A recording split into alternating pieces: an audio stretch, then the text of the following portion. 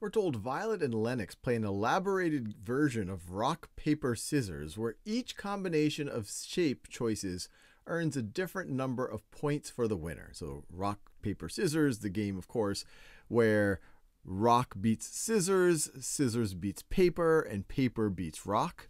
And then they give us this elaborate version right over here. When Violet wins, she gets 2 points. When Lennox wins with rock, she gets 3. When Lennox wins with paper, she gets 2 points.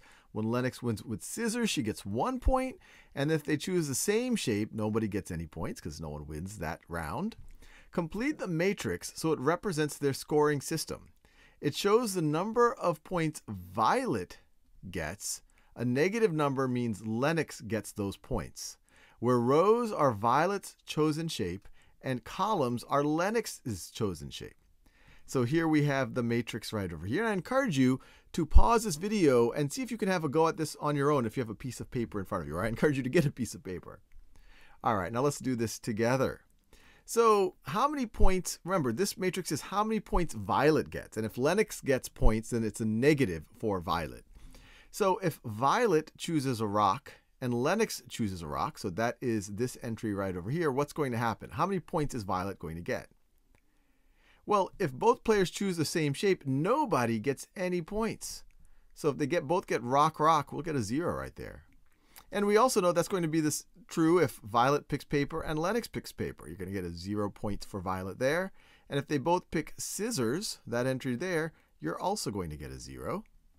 All right, now what if Violet picks rock and Lennox picks paper?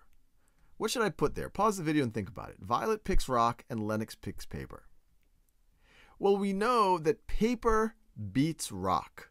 So this is a situation where Lennox wins with paper. And so that's this scenario right over here. So Lennox will get 2 points. So if Lennox gets 2 points, remember this matrix is what does Violet get? Violet gets negative 2 points right over here because Lennox got them. All right, now what about this entry? What does that represent? Well, that represents Violet picking rock and Lennox picking scissors. And we know that rock beats scissors. So this is a situation where Violet wins. And we know whenever Violet wins, she gets 2 points.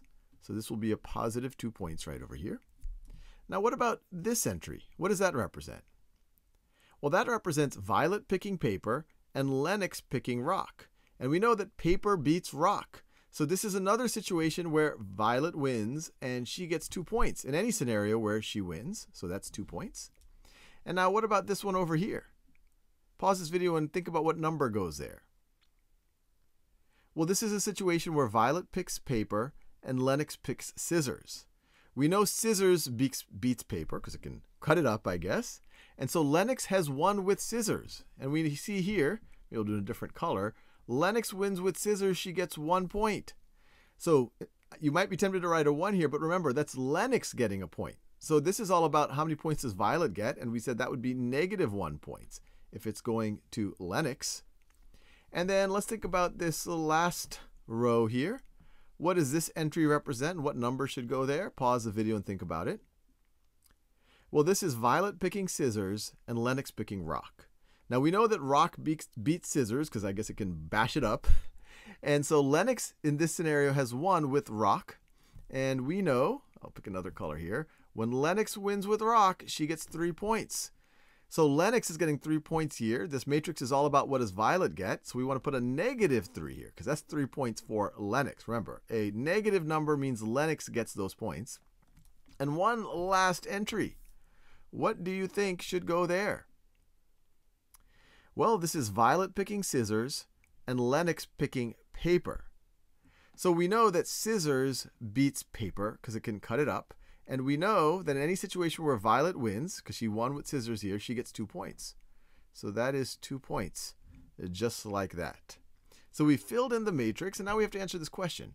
Assuming Lennox picks her shape entirely at random, what shape should Violet choose to maximize her chances of getting the most points?